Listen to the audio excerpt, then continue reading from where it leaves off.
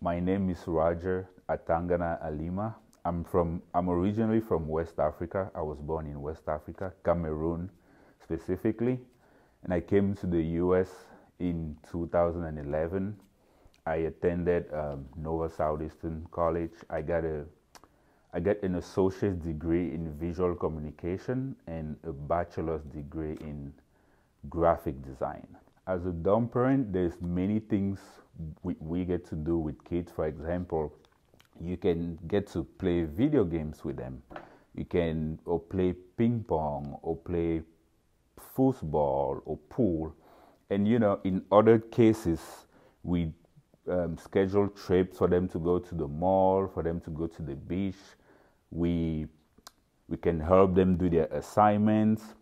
There's just so many things that you do that gets you to interact with the kids, and that's very rewarding in many ways. With my degree in visual communication and graphic design, I also found the passion of filming, which all those things tie in together. And I love it so much that I get to the point where I created my own company to produce videos. And it works so well because my brother also has a company which pretty much hires me. And I've even gone to work for companies in Jordan and Europe. I also recently made videos for the Goldie Hawn Foundation.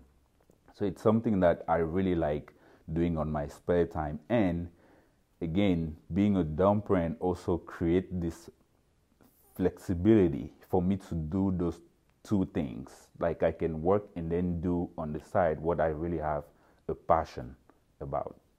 I come from Cameroon, which is a big soccer country. And my dad played soccer. So it was easier for me to also pick it up from both my dad and from watching all the competitions. So I played soccer for my high school, and then when I came to the US, I didn't really join a team, but I would play with friends.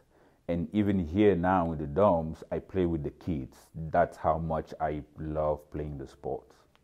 There is also so much value into soccer, especially here at the school, because I get to play soccer with the kids, and you get to create these bonds that you might not have been able to create if you were just, hanging around, just talking. You get to work with the kids in terms of teamwork and making decisions to win a game. It's like you working with the kids to get the same goal. And I think that's very interesting about the sport.